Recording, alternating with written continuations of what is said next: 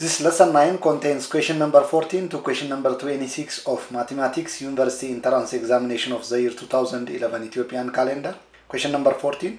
If A is a 3 by 3 matrix and determinant of A is equal to 5, then what is the determinant of 2 times A transpose times A? It's pretty simple to solve this problem if you are familiar with these two formulas.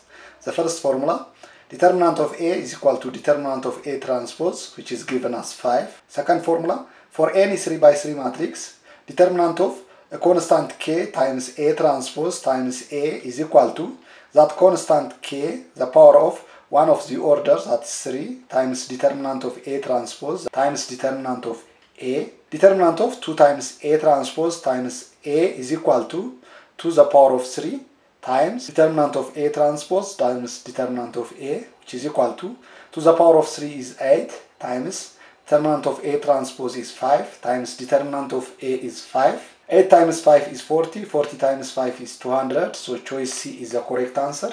Question number 15. Which one of the following is a multiplicative inverse of Z is equal to 3 plus 4i divided by 4 minus 5i? Multiplicative inverse is equal to 1 over Z, which is equal to 1 over 3 plus 4i divided by 4 minus 5i, which is equal to 1 times the inverse of the denominator, that's 4 minus 5i divided by 3 plus 4i. Multiply both the numerator and the denominator by the conjugate of the denominator in order to simplify the whole fraction. The sign in front of the imaginary part at the denominator is positive, hence the opposite sign is negative. So the conjugate of 3 plus 4i is 3 minus 4i. That's multiply both the denominator and the numerator by 3 minus 4i. 4 times 3 is 12. 4 times negative 4i is negative 16i. Negative 5i times 3 is negative 15i. Negative 5i times negative 4i is positive 20i square divided by 3 plus 4i times 3 minus 4i means the square of the difference between the two numbers, that's 3 square, which is equal to 9, minus 4i square, that's 16i square, which is equal to 12, minus 16i minus 15i is minus 31i, plus 20 times i square is negative 1, divided by 9 minus 16 times i square is again negative 1, which is equal to 20 times negative 1 is negative 20, plus 12 is negative 8, minus 31i, divided by 9 minus 16 times negative 1 is positive 16, 9 plus positive 16 is 25. Let's split this fraction. We will find 8 minus negative 31i divided by 25 is equal to minus 8 over 25 minus 31 over 25i. Thus, the correct answer is choice A. Question number 16. What is the value of limit 8 times 1 over 2 plus h the whole square minus 8 times 1 over 2 square divided by h as h approaches to 0? Limit 8 times 1 over 2 plus h the whole square minus 8 times 1 over 2 square divided by h as h approaches to 0 is equal to the limit of 8 times the square of 1 over 2 plus h is 1 over 2 square plus 2 times 1 over 2 times h plus h square minus 8 times 1 over 2 whole square divided by h approaches to 0, which is equal to this 8 outside the bracket, multiply all the stuffs inside the bracket, thus limit 8 times 1 over 2 square is 8 times 1 over 2 square. 2 cross out by 2, we left with 1h. 1h times 8 is 8h plus 8 times h square is h square minus 8 times 1 over 2 the whole square divided by h, which is equal to 8 times 1 over 2 square minus 8 times 1 over 2 square is 0, so we left with 8h plus 8h square divided by h as h approaches to 0, which is equal to h is a common factor, so 8h divided by h is 8 plus 8h square divided by h is 8h, the whole over h as h approaches to 0. H cross out by h, thus we left with limit 8 plus 8h as h approaches to 0. Now we can substitute 0 to h because the function is defined at h is equal to 0. So limit of 8 plus 8h as h approaches to 0 is equal to 8 plus 8 times 0. 8 times 0 is 0, 0 plus 8 is 8. Choice B is the right alternative. Question number 17. What is the value of limit 3 to the power of n plus 2 to the power of n divided by 6 to the power of n as n approaches to infinity? Limit 3 to the power of n plus 2 to the power of n divided by 6 to the power of n as n approaches to infinity is equal to, let's split the expression inside the bracket, that's limit 3 to the power of n divided by 6 to the power of n plus 2 to the power of n divided by 6 to the power of n as n approaches to infinity, which is equal to limit 3 to the power of n divided by 6 to the power of n is 3 over 6 the whole power of n plus 2 to the power of n divided by 6 to the power of n is 2 over 6 the whole power of n as n approaches to infinity, which is equal to limit 3 over 6 means 1 over 2 the power of n plus 2 over 6 means 1 over 3 the whole power of n as n approaches to infinity. Additional rule of limit permits us to write this limit as limit 1 over 2 the power of n as n approaches to infinity plus limit 1 over 3 the power of n as n approaches to infinity, which is equal to 1 over 2 is a fraction with a denominator greater than the numerator. So as n approaches to very big number, the limit of 1 over 2 approaches to 0. Again, 1 over 3 is a fraction with a denominator greater than the numerator. So as n approaches to a very big number, the limit of 1 over 3 the power of n approaches to 0. 0 plus 0 is equal to 0. Choice C is the correct answer. Question number 18. What is the greatest lower bound of a sequence? Negative 1 the power of n times 1 over n plus 1 as n ranges from 0 up to infinity. Let's see some of the terms in order to figure out the pattern. If n is equal to 0, then negative 1 the power of n times 1 over n plus 1 is equal to negative 1 the power of 0 times 1 over 0 plus 1, which is equal to negative 1 the power of 0 is 1 times 0 plus 1 is 1. 1 divided by 1 is 1. 1 times 1 is equal to 1. If n is equal to 1, then negative 1 the power of n times 1 over n plus 1 is equal to negative 1 the power of 1 times 1 over 1 plus 1, which is equal to negative 1 the power of 1 is negative 1 times 1 plus 1 is 2. 1 divided by 2 is 1 over 2, which is equal to negative 1 times 1 over 2 is negative 1 over 2. Be mindful, ESSLCE is not only an exam of knowledge but also an exam of time. So you have to be wise in managing time. In order to save time, you can stop finding the terms of the sequence at this stage and you can realize that negative 1 over 2 is the greatest lower bound because n is as the power of this first expression. So the output is negative 1 when n is odd. At this second expression, n is as the denominator. As n goes to a very big number, the output closer to 0. That is, all the negative output lie between negative 1 over 2 and 0. Hence, negative 1 over 2 and numbers less than negative 1 over 2 are lower bounds and 1 over 2 is the greatest of them. But for clarity of this discussion, let's add some more terms. If n is equal to 2, then negative 1 the power of n times 1 over n plus 1 is equal to negative 1 squared times 1 over 2 plus 1. Negative 1 squared is 1 times 2 plus 1 is 3. 1 divided by 3 is 1 over 3, which is equal to 1 times 1 over 3 is 1 over 3. If n is equal to 3, then negative 1 the power of n times 1 over n plus 1 is equal to negative 1 cubed times 1 over 3 plus 1. Negative 1 cubed is 1 times 3 plus 1 is 4. 1 divided by 4 is 1 over 4, which is equal to negative 1 over 4. If n is equal to 24, then negative 1 the power of n times 1 over n plus 1 is equal to negative 1 the power of 24 times 1 divided by 24 plus 1. 24 plus 1 is 25. 1 divided by 25 is 1 over 25. 1 times 1 over 25 is 1 over 25. If n is equal to 99, then negative 1 the power of n times 1 over n plus 1 is equal to negative 1 the power of 99 times 1 over 99 plus 1. Negative 1 the power of 99 is negative 1. 99 plus 1 is 100. 1 divided by 100 is 1 over 100, which is equal to negative 1 times 1 over 100 is negative 1 over 100. The output is negative for all odd values of n and positive for all even values and 0. Negative 1 over 2 is the smallest and 1 is the greatest of all the outputs, and hence the sequence is bounded between negative 1 over 2 and 1. That's negative 1 over 2 less than or equal to the sequence negative 1 the power of n times 1 over n plus 1, which is less than or equal to 1. Negative 1 over 2 and numbers less than negative 1 over 2 are lower bounds, and negative 1 over 2 is the greatest of them. Thus, choice B is the correct answer. Question number 19. What is the value of limit x cubed minus 8 divided by x squared minus 4 as x approaches to 2?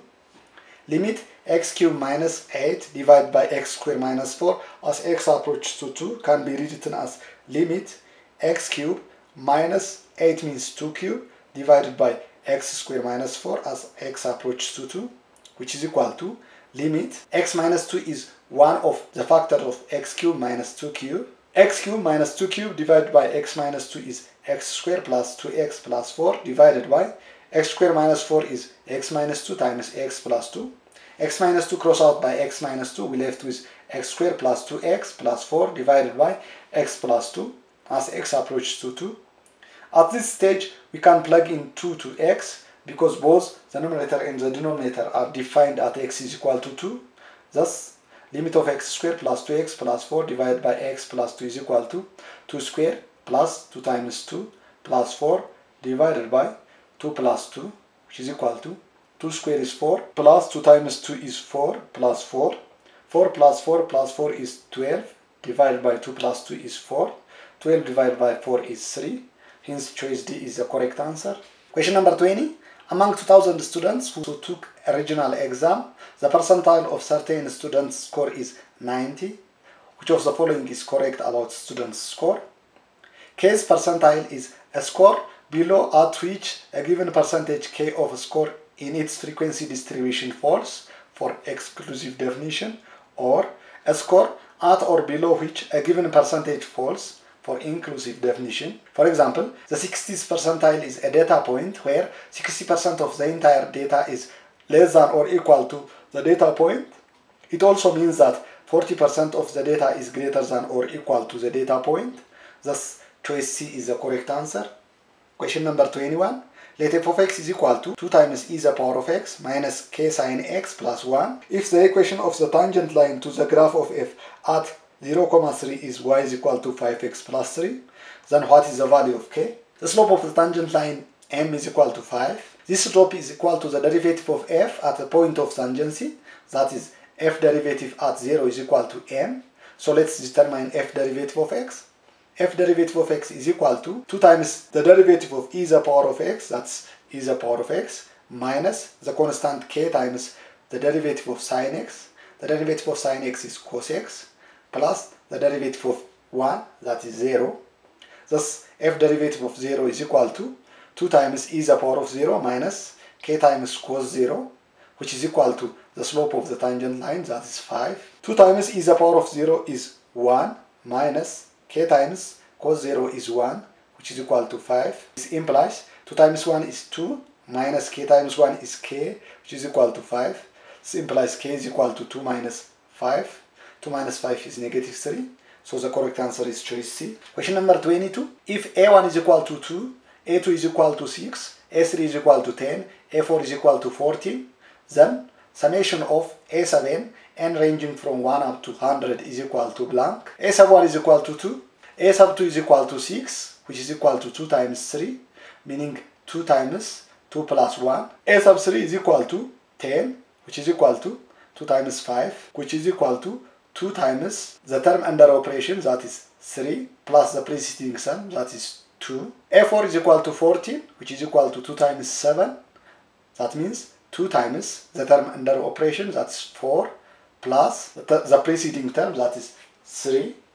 If we follow similar pattern, A7 is equal to 2 times the nth term plus the n minus 1th term. This implies A100 is equal to 2 times the 100 term plus 100 minus 1, that is the 99 term, which is equal to 2 times 100 plus 99 is 199. 2 times 199 is 398. If you find the difference between the consecutive terms, it is a constant 4.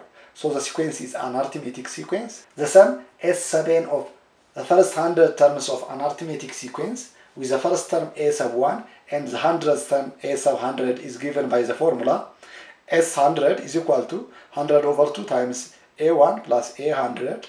100 over 2 is 50 times A1 is 2 plus A100 is 398, which is equal to 50 times 2 plus 398 is 400. 50 times 400 is equal to 20,000. Therefore, choice A is the right alternative. Question number 23. The center of a circle is on y is equal to 2x and the line x is equal to 1 is tangent to the circle at 1,6. How long is the radius of a circle? Let's draw the circle. This is the xy plane. This is the vertical line x is equal to 1. This is the order pair 1,6 which lies on the vertical line x is equal to 1 and is located 6 units above the x-axis. So the circle looks like this. Let h, k is the center of a circle. To calculate the radius of the circle, let's determine the center. Since the center of the circle is on the line y is equal to 2x, then k is equal to 2h. The horizontal line drawn from the center to 1,6 is perpendicular to the vertical line x is equal to 1. Hence, the slope of the horizontal line, that's k minus 6 divided by h minus 1 is equal to 0. 0 means 0 over 1. So let's multiply crisscross. K minus 6 times 1 is k minus 6, which is equal to h minus 1 times 0 is 0. Taking negative 6 to the right of the equality sign, we will find k is equal to 6. It's known that k is equal to 2h. This implies dividing both sides by 2. h is equal to k over 2, which is equal to k is 6 divided by 2. 6 over 2 is 3. So the center of the circle is 3,6. Radius is the distance from 3,6 to 1,6. That's r is equal to the square root of 3 minus 1 the whole square plus 6 minus 6 the whole square, which is equal to 3 minus 1 is 2, 2 square, plus 6 minus 6 is 0, 0 square is 0, which is equal to 2 square plus 0 is 2 square, square root of 2 square becomes 2. Thus, choice A is the correct answer. Question number 24. Which of the following is a set of critical numbers of f of x is equal to 3 over 8 times x the power of 8 over 3 minus 6 times x the power of 2 over 3. Critical numbers are those numbers where f derivative of x is equal to 0 or f derivative of x doesn't exist. So let's determine f derivative of x. F derivative of x is equal to the derivative of 3 over 8 x the power of 8 over 3 is the constant 3 over 8 times the derivative of x the power of 8 over 3. Let's bring 8 over 3 to the front. That's 8 over 3 times x the power of 8 over 3 minus 1 minus the derivative of 6 x the power of 2 over 3 is the constant 6 times the derivative of x the power of 2 over 3. Let's bring 2 over 3 to the front times x the power of 2 over 3 minus 1, which is equal to 8 cross out by 8, 3 cross out by 3, we left with x the power of 8 over 3 minus 1 is 5 over 3 minus by 3 1, by 3 2, 2 times 2 is 4 times x the power of 2 over 3 minus 1 means 2 over 3 minus 3 over 3. 2 over 3 minus 3 over 3 is negative 1 over 3, which is equal to x the power of 5 over 3 minus 4 times x the power of negative 1 over 3 means 4 over x the power of 1 over 3, which is equal to x the power of 5 over 3 is the cube root of x the power of 5 minus 4 over x the power of 1 over 3 is the cube root of x. F derivative of x doesn't exist when x is equal to 0 because cube root of x is as the denominator. F derivative of x is equal to 0. This implies the cube root of x the power of 5 minus 4 over cube root of x is equal to 0. Taking 4 over cube root of x to the right of equality, it becomes cube root of x the power of 5 is equal to 4 over cube root of x. This implies multiply both sides by cube root of x, then the expression becomes cube root of x the power of 5 times cube root of x, which is equal to 4. This implies cube root of x the power of 5 times x is equal to 4. The base is the same, so we can add the power. That's cube root of x the power of 5 plus 1 is 6 is equal to 4. The cube root of x the power of 6 is x squared, which is equal to 4. Taking the square root of both sides, square root of x squared is absolute value of x is equal to square root of 4 is 2. This implies x is equal to plus or minus 2. Therefore, the critical numbers are negative 2, 0, 2. Hence, choice A is the correct answer. Question number 25. If negation of P implies R is false and P by implication Q is true, then which of the following is true? Negation of P implies R is false only when negation of P is true and R is false.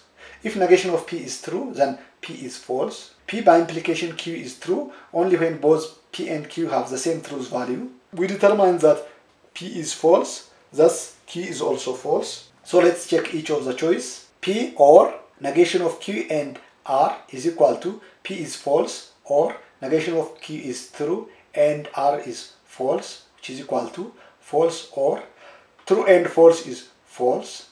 False or false is false, so choice A is false. P by implication, negation of Q or R is equal to P is false by implication, negation of Q is true or negation of or R is false. This is equal to false by implication, true or false is true. False by implication, true is false. Negation of P implies Q or R, which is equal to negation of P is true implies Q is false or R is false. This is equal to true implies false or false is false, which is equal to true implies false is false. So choice C is also false.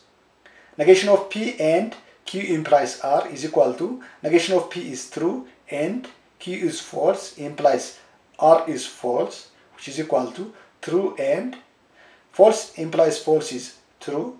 True and true is true. Therefore, the correct answer is choice D. Question number 26.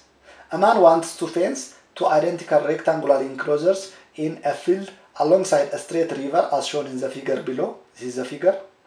What is the maximum area of each enclosure that he can mix with 192-meter fencing material if the side along the river doesn't need a fence? Since the rectangular enclosures are identical, their lengths L and widths W are equal. So these are the three widths and these are the two L. The perimeters of the rectangular enclosure needed to be fenced is P is equal to this 2L plus 3W, which is equal to the total amount of the fencing material, that's 192 meters. So let's rewrite L in terms of W. L is equal to 192 divided by 2 is 96 minus 3 over 2W. Area of enclosure A is equal to twice of L times width, which is equal to 2 times L is 96 minus 3 over 2W times the width W. 2W times 96 is 192W minus 2 cross out by 2, we left with 3W square. The maximum area is achieved at A derivative with respect to W is equal to 0. The derivative of 192W is 192 minus the derivative of 3W square is 3 times 2W, which is equal to 0. This implies 192 minus 3 times 2 is 6W, which is equal to 0. This implies 192. Taking negative 6 to the right of equality, it becomes positive 6W. Dividing both sides by 6, we will find 6W divided by 6 is W, which is equal to 192 divided by 6. 192 divided by 6 is 32. So let's determine L. L is equal to 96 minus 3 over 2 times W is 32, which is equal to 96 minus by 2 1 by 2 16. 3 times 16 is 48, which is equal to 96 minus 48 is 48. So the maximum area of each enclosure is L times W, which is equal to 48 times 32. 48 times 32 gives 1536 meters square. Therefore, choice A is the correct answer. That's all about this installment. Subscribe, like and share this YouTube page in order to encourage me to do more. Have a nice time.